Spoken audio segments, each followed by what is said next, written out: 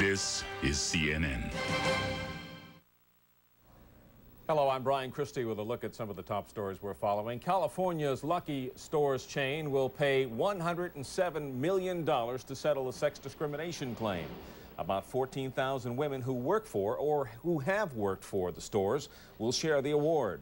5 women brought this suit, claiming men with less seniority and fewer qualifications were consistently promoted ahead of them.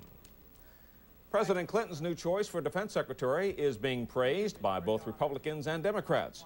Bobby Inman was nominated Thursday to replace Les Aspin, who says he is quitting for personal reasons. Inman, a retired Navy admiral and ex-CIA deputy director, says that he originally did not want the job but accepted because of duty and country. A lawyer was the only survivor of dispute over a mine claim at a Boise, Idaho legal office. One man involved in the dispute allegedly shot and killed his brother and the brother's business associate before he killed himself. The lawyer was slightly injured. I'm Brian Christie. More news coming up later.